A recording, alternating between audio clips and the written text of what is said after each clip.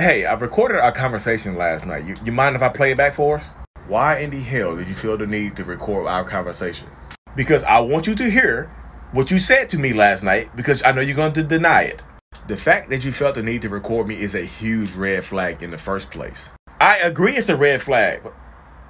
Red flag for who though? For me, obviously, because if you felt the need to record me, that means you don't even trust what you have to say. Your memory is shot.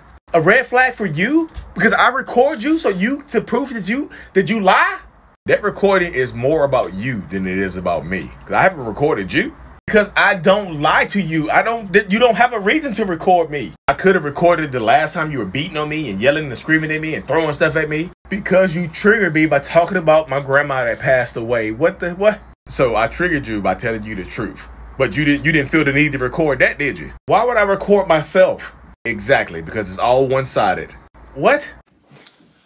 What is going on, beautiful people? Welcome to another episode of A Narcissist Explains. I am self-aware narcissist Lee Hammock, the diagnosed narcissist from TikTok that brings awareness to narcissistic personality disorder, NPD, validate the victims and survivors of said disorder. And look, we're getting more and more people to open up about their mental health and get into therapy, which is... wow. This series right here is dedicated to taking my TikToks and my YouTube shorts and just making them longer. We get 60 seconds on TikTok, where I have over 1 million people that follow me over there. Bring it to YouTube, make them longer, get more in-depth into things like that, more in-depth explanations. The one you just watched is just an example of gaslighting and manipulation. Simple. And how recording a narcissist could help you, or just recording conversations, and interactions with people that you think are narcissists can help you remain sane and stay out of gaslighting. Because when I was playing the role of the narcissist in that take right there, that's easy for me to do, y'all. Like, gaslighting is like second nature to me. I know people ask me all the time, like, do people know that they're gaslighting? Yeah, no, look, we know we are lying. A narcissist knows that they are lying. Point blank, period. We will say and do, whatever it takes to get you off of the point, to get you off of that target that you're sitting over, the target that you're hovering over, that uncomfortable, that true accusation that you have on us right now, those screenshots, that photographic proof. We will say whatever it takes to get you off of that point. We'll bring your mom up, your dad up. We'll bring up issues that you will bring up, your insecurities that you told us about when you were younger. All this stuff will be brought up in the conversation. We talk about how you don't trust us. Like, if you just trust me, life would be a lot easier. Like, if you didn't go through my phone, we'd be perfectly happy right now. You know what? I don't know if I can ever forgive you for going through my phone and breaking this trust that we have. What the... And y'all believe in that. Y'all listen to that. Record these conversations, play them back. Like, in that view right there. Like, use discretion when you're recording people. And look, I don't know if you feel more comfortable letting them know that you're recording them, but a lot of people don't want to be recorded. And they will gaslight you just like I did in that skit right there. But if you feel comfortable, like if you feel like recording someone can help you remain sane and stand in your truth, then you might need to record someone, secretly. Put your phone in your pocket, hold it upside down, lay it on the counter or something like that to protect your peace and protect your truth, because people lie, gaslight you. I didn't say that. You didn't.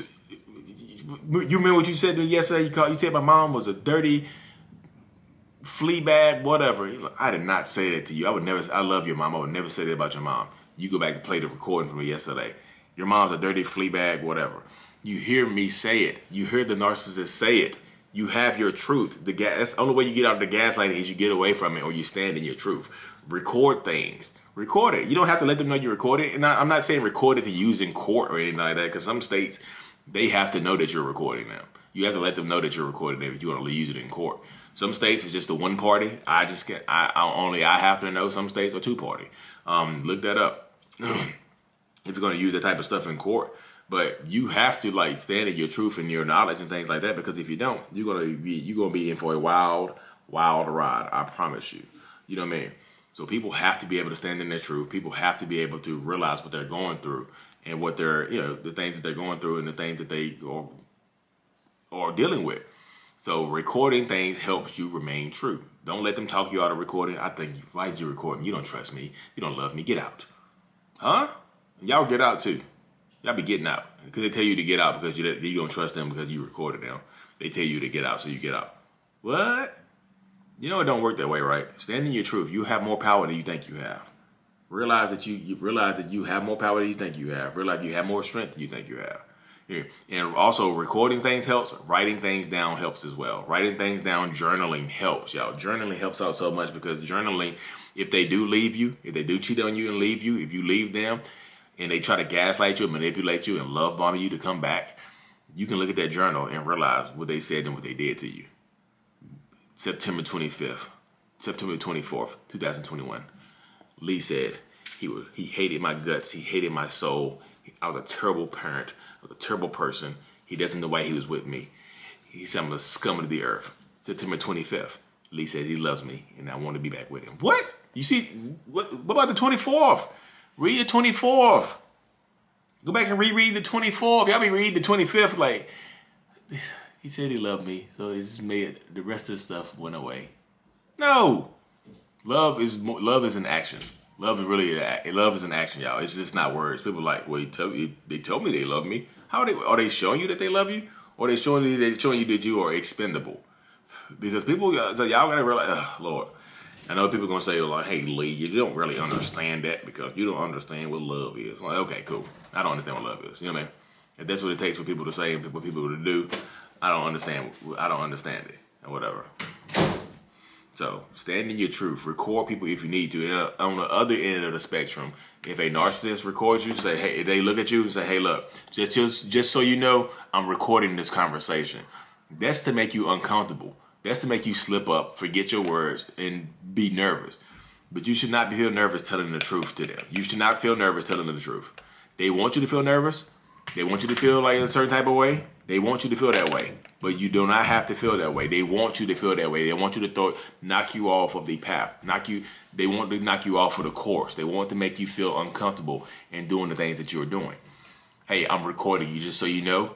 I am recording you. This conversation is recorded just because you like to get off topic. You like to get off track. You like to go talk. You like to talk in circles. I'm just recording you so you know. So I can play it back to you, let you hear yourself.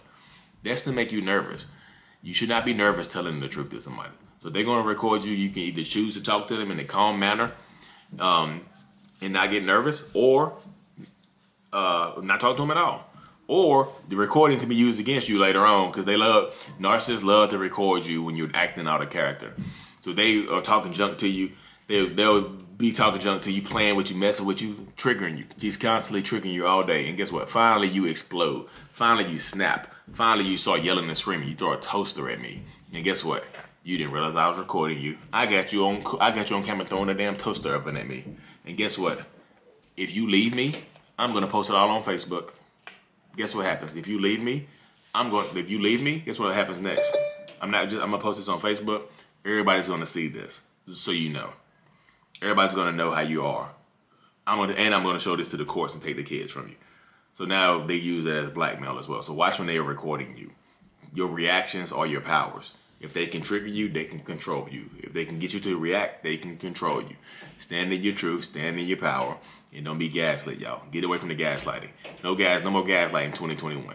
Anyways, y'all, I gotta hop off of here. Got my last one-on-one of the day coming up. A little 30-minute sesh. I really truly appreciate everybody. I'm thankful for y'all. Mental Illness is out. Peace.